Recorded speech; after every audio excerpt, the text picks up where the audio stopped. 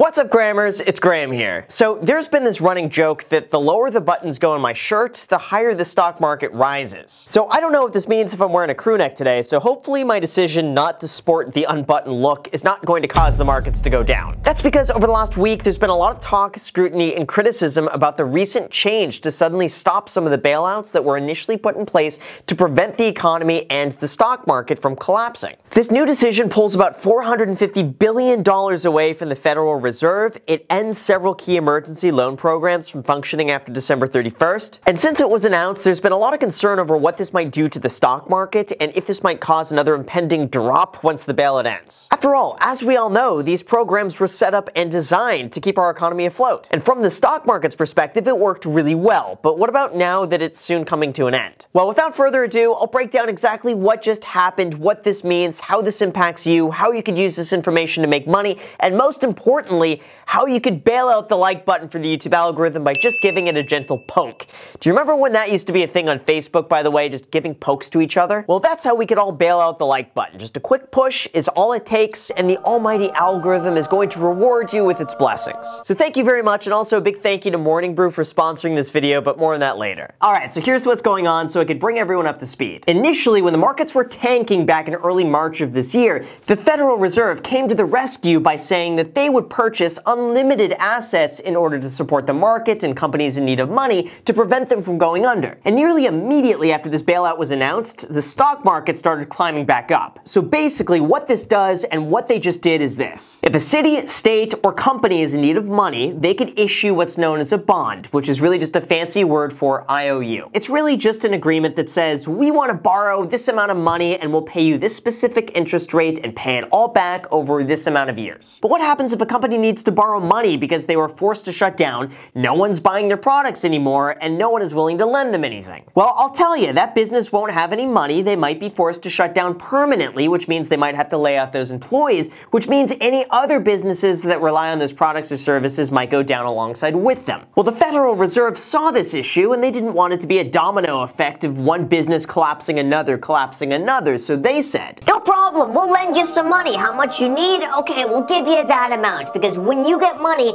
you'll employ people, you'll keep the economy afloat long enough for us to be able to push through this." Now, when all of these lending programs were started, they were set to expire on December 31st, 2020, so in about a month from now, with the expectation that if things are really bad in the future and we need to extend it beyond that, we can, so businesses would have access to more money. But it was just announced that the Treasury has ordered the Federal Reserve to stop those lending programs and return that $455 billion, essentially ending the bailout. And of course, that's drawn a lot of criticism. On the one hand, the Treasury, who is the one who ended the bailout, says the program worked as intended, it's no longer needed, and out of the $450 billion that was allocated for this, only $20 billion of it had actually been used. Now, on the other hand, the Federal Reserve says that this money is essential in acting almost like an insurance policy for our economy, where even though you might not need it, everyone feels safer just knowing it's there, it could be used at any time, and that was the purpose of this money to begin with. It's like the difference between living paycheck to paycheck and constantly stressing about paying the bills versus having a huge emergency fund available to you if you were to need it. And sure, you hope that nothing comes up where you would need to use the emergency fund, but you'll sleep better at night knowing that just in case,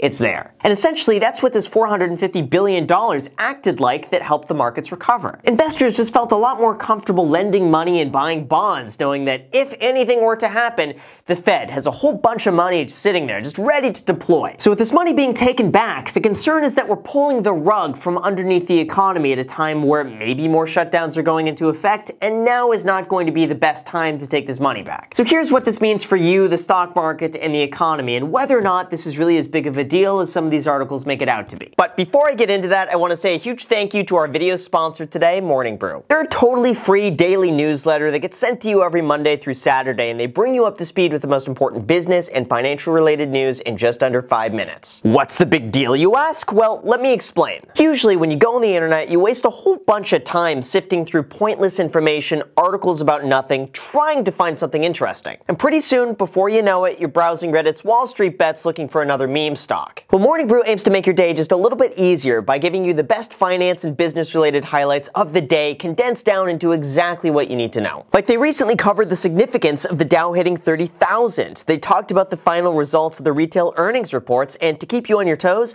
they'll throw you a quiz that you could play along with, like which of these companies are in the Dow. It's 2, 3, and 4. I also personally enjoy this newsletter so much that I read it as the first thing I do when I wake up in the morning, just so I have a fresh recap of what's going on in the world. And because this is the best, most important information that I need to know, I don't waste time scrolling Reddit. So if you're interested in business, finance, or tech, just use the link down below in the description to sign up. It's totally free and will take you less than 15 seconds. So thanks so much, and with that said, let's get back to the video. Alright, so back to the topic at hand. Here are the facts about what's going on and realistically whether or not this is going to impact you. When the Treasury announced their decision to pull back this $450 billion, it's not like the money just disappears forever. It's not like the Joker who just goes and lights it all on fire to prove a point and then laugh at his enemies. Instead, this money is going into what's called a general fund where it might be able to be used for different purposes in the future. However, when this money is placed in the general fund, it could only be allocated and spent with approval from Congress, which right now, in all fairness, we're not sure if they're going to approve any new spending. So far, they've taken more of a wait-and-see approach, and if something comes up, then they will address it at that time, so it's too early to tell for sure. And of course, yes, putting the money in the general fund is one more barrier to spending or allocating any of this money because it does have to pass through the House and the Senate. But the hope and expectation here is that this money would be used instead towards small businesses and unemployment, instead of helping out big corporations in need of money. And the logic with this on the surface is that very little of that $450 billion was actually used. So they're saying, where's the harm in repurposing this for something else? Well, the main concern when it comes to all of this, as I mentioned, is that the purpose of this fund is to make investors feel more comfortable about lending money. One of the major reasons why the stock market stopped dropping is because the Fed stepped in and inadvertently boosted up by telling everyone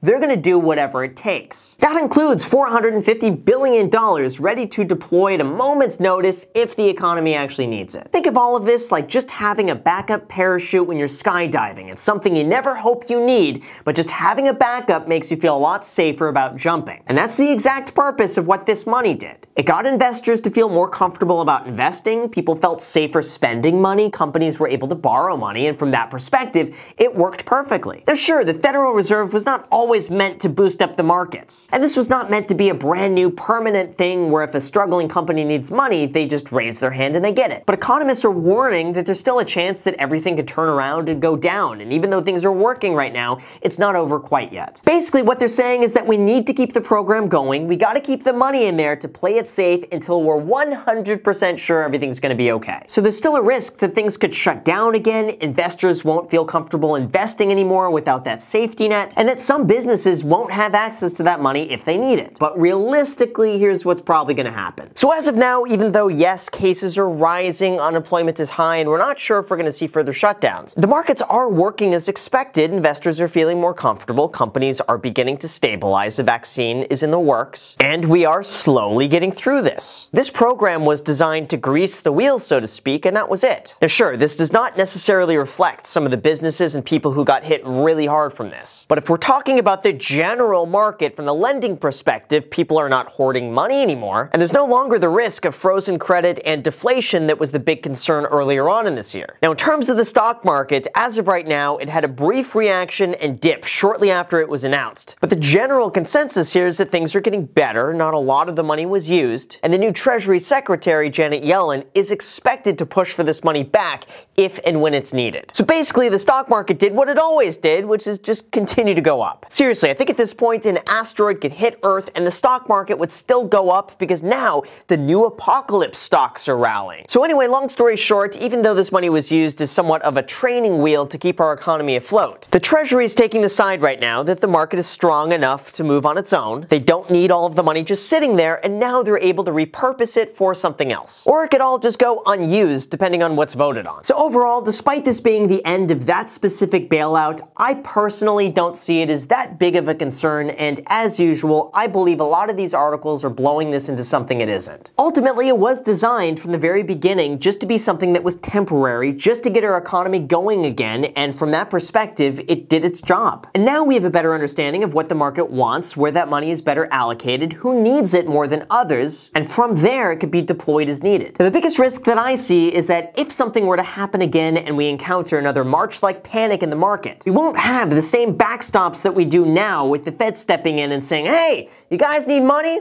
No worries, here's a whole bunch of money. But that's not to say we can't reinitiate some of this stuff later on in the future if needed, albeit it'll probably take a little bit longer to get set up. The markets evidently feel the same way as I do about this as well, because they just continue to go up. But I'm sure this is something they'll be keeping a very close eye on, and I still feel, at the end of the day, for better or for worse, if the economy gets bad enough and if it looks like things are going to be seizing up again, they will step in to find a way to make it work and to help out. And at the end of the day, it's really that type of investor confidence that they're going for to begin with. So with that said, you guys, thank you so much for watching. I really appreciate it. As always, make sure to destroy the like button, subscribe button, and notification bell. Also, feel free to add me on Instagram. I post there pretty much daily, so if you want to be a part of it there, feel free to add me there. As on my second channel, The Stephan Show, I post there every single day. I'm not posting here, so if you want to see a brand new video from me every single day, make sure to add yourself to that. And lastly, if you guys want 4 free stocks, use the link down below in the description, and Webull is going to be giving you 4 free stocks when you deposit $100 on the platform, with those stocks potentially worth all the way up to $1,600. So if you want basically free money, use that link down below. And then, by the way, just a heads up for everyone that made it to the very end of the video, because it's Cyber Monday, I'm going to be giving $200 off both of my programs, the YouTube Creator Academy and the Real Estate Creator Academy, by using the links down below in the description. So if that's something you're interested in and you like saving money, just go ahead and do that. And as usual, there's a no questions asked refund policy. For the first 21 days, you'll get 100% back if you're not happy with it for any reason. So there you go. Thank you guys so much for watching, and until next time.